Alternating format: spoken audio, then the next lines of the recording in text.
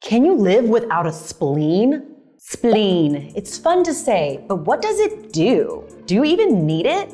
Well, it's part of your lymphatic system, which is a part of your immune system. Put simply, your spleen filters and stores blood, makes white blood cells and antibodies that fight infection, and maintains fluid levels in your body. It's about the size of an avocado and sits inside your left rib cage just above the stomach. As important as it is, you actually can live without a spleen. Your liver will take over a lot of these functions if you need to have your spleen removed, usually referred to as a splenectomy. If you've still got your spleen, and have you ever really appreciated it before now? Keep it healthy by drinking lots of water, exercising regularly, and keeping your weight in check. The spleen. Still fun to say, but now you know exactly how awesome it is.